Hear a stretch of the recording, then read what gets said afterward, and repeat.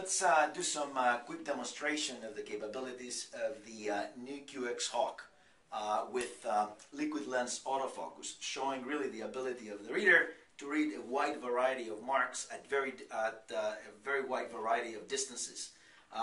Here we're showing it reading across the room a very large black and white code on the wall, and directly coming down and reading a much smaller code or laser marked on a printed circuit board.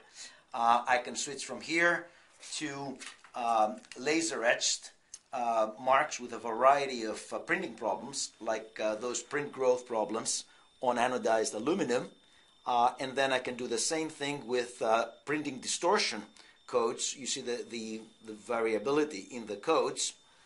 I could turn around this sample and read the same distorted codes, but now with much lower contrast in the non-anodized side of the same plate. I could look at codes .pint, again on aluminum, or to make it harder, on shiny stainless steel, large .pint codes, or much smaller .pint codes on this shiny surface. Again, very, very little contrast.